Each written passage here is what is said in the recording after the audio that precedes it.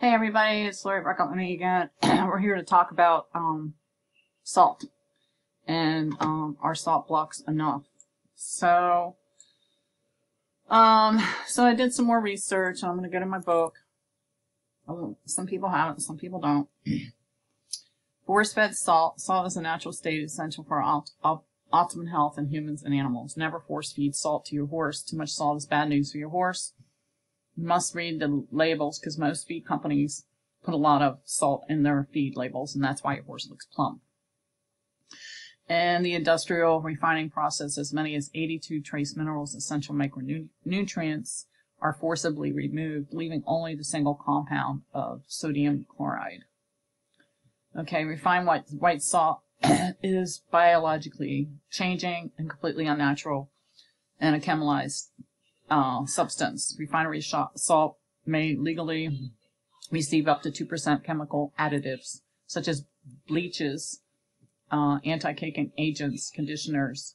I can't read that word. Yellow, that doesn't look like good stuff.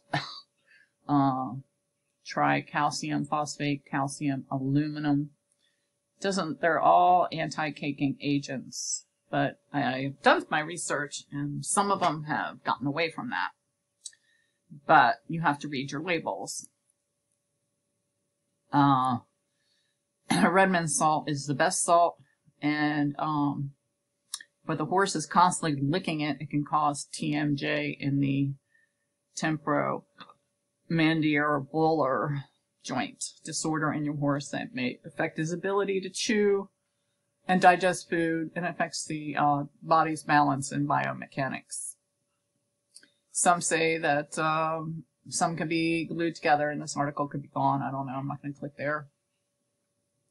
So a lot of times the horse will break the salt block up, biting into it and stomping it because they're grinders. And it's just if they keep on licking, they are really not getting the salt. I mean, they say it to digest in the saliva.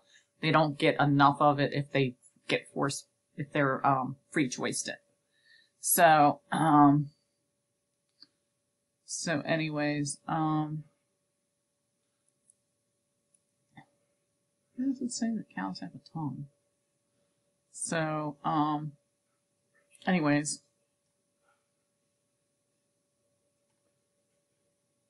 it's supposed to be cows have a tongue somewhere.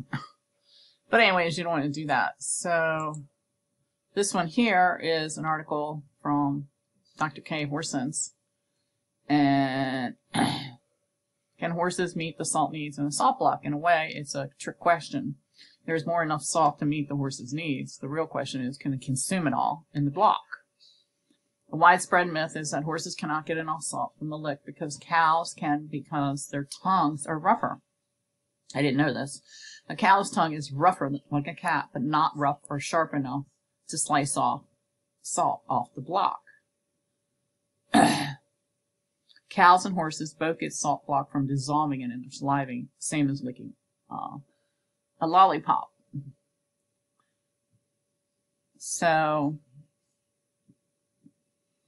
the sodium is consistent with the low levels of natural drives. The drive to eat enough salt comes from the brain. Salt hunger increases as the level goes. Both horses and cows prefer loose, coarse salt over salt blocks, but are able to meet their needs with a block by licking it to death and then causing TMJ. So, this is one of the ingredients of the salt block. So it's an inorganic, something it says, yeah, inorganic compounds. So it's inorganic. So, and they add that. And then the nitty-gritty on salt. Oh, I put it here. Hold on. So, this is also in one of the ingredients in one of the salt blocks I picked up. And it was this one that I picked up. Champion Trace Mineral Salt, 50 pounds. Okay. So, show you here. They use this coloring concrete mortar. So good and good tightening strength. So this is how they keep it together. So that's used in tiles, stamped concrete, and stuff like that. So it is true that you could be giving your horse,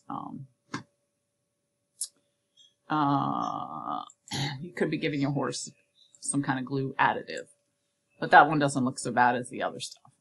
So this is the Kentucky research on the nitty-gritty on salt. Natural feeding, such as pasture grasses, has little sodium in it, but horses don't really. They're not sodium people. Animals.